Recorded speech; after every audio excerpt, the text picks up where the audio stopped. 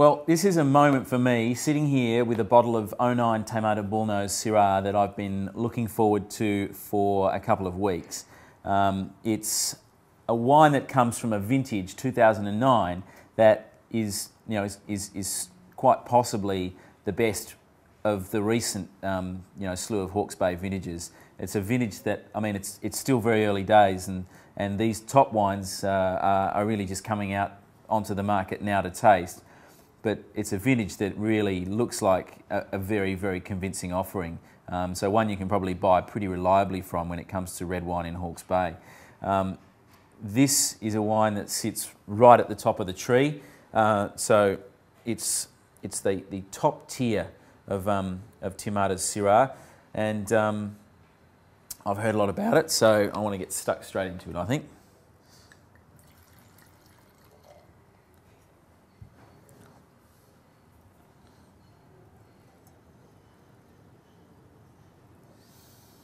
Yeah, very elegant nose.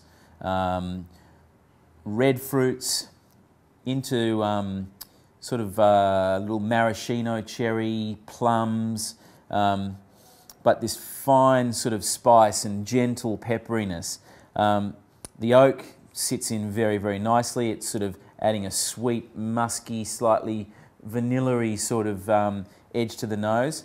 But all the spice that's coming out of the fruit really just folds through that character from the oak quite seamlessly. Really fresh, lovely. Smells elegant, you know. It has a feminine sort of, whatever that means, a feminine sort of air to it. Very, very soft, alluring aromas.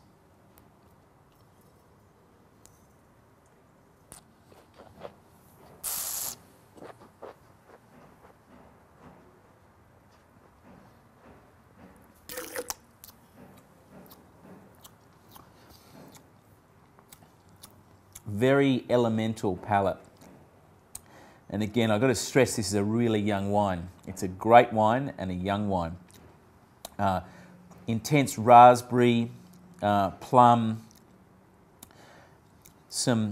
a little bit of red, that red sort of cherry creeping in. But the thing that's really striking about the palate of this wine is the softness, density, length and shape of the tannin. And it really is, it sort of has a fluffy, fine and very composed sort of tannin shape. It's yeah, it's really charming. And don't underestimate the fact that this wine has this sort of soft, fluffy sort of flesh and tannin on the palate. Don't underestimate the fact that this is a wine that will age and age well. For now, it's very elemental. Great balance, great length.